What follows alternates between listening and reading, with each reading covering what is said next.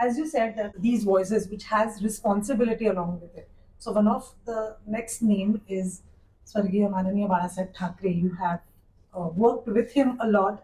So could you tell us something about him? Yes.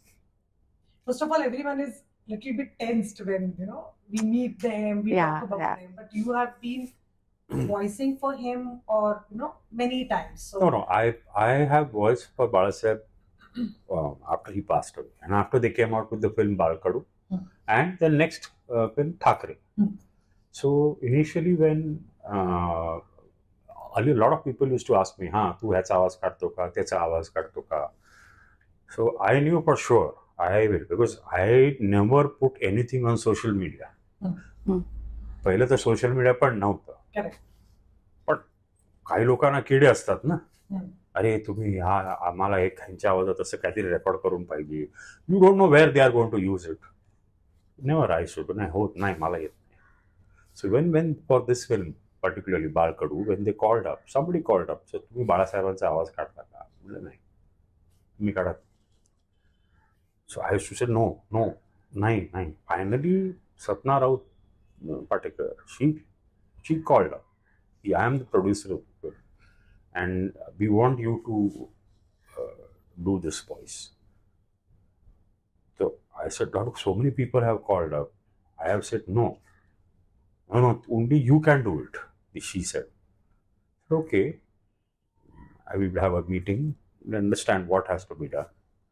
Then she said, okay, the whole story is about how the spirit of Balasaheb is guiding the Maharashtrian youth.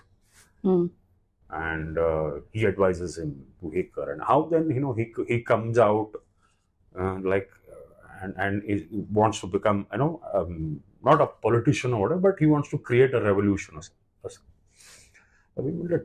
then that means if he's advising that youth, it has to be a Balasaheb's voice in a very normal way he's speaking, not he's giving a speech. You've met him personally, right? Yeah, I have met him personally, but that was a long time, and we used to do all that. But demonstrated anything? Yeah. Yeah, Raj introduced me to Balasaheb once at one function. He told Balasaheb, Balasaheb ha सगळ्यांची आवाज काढतो. Raj. So Balasaheb looked up and he asked me, माझा आवाज काढता का? वाह. तर म्हटलं, तुमची परवानगी असेल तर काढतो. So he looked up, smiled, and he said, चांगलं आहे, परत कधी काढू नकोस. That was all. And I have done a lot of work for Shiv Sena when they used to do these audio cassettes during election. So when this thing came up to me, I said, okay, fine. I would like to get into that voice, which is a voice conversational. So they said, okay. Then they gave me some 10-15 CDs of all Balasaheb speeches. So I said, every speech different atmosphere, different thing. So मला ते मालवणचं एक भाषण मिळालं. So I said, चलो. So we booked the studio, and studio मध्ये I recreated that whole speech.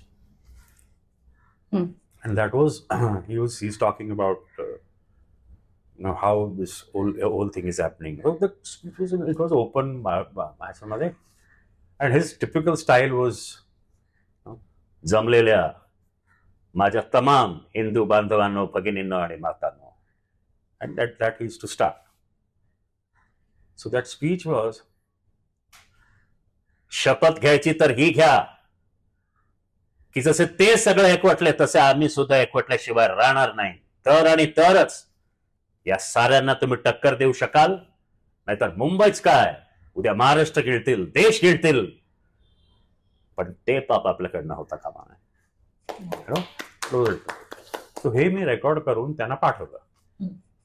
तर ते म्हणाले, अरे आम्ही तुम्हाला दिलं स्पीच तुम्ही आम्हाला पाठवलंय, नाही नाही, मी म्हटलं हे मी रेकॉर्ड खरंच केलंय मी, खरंच केलं. हा.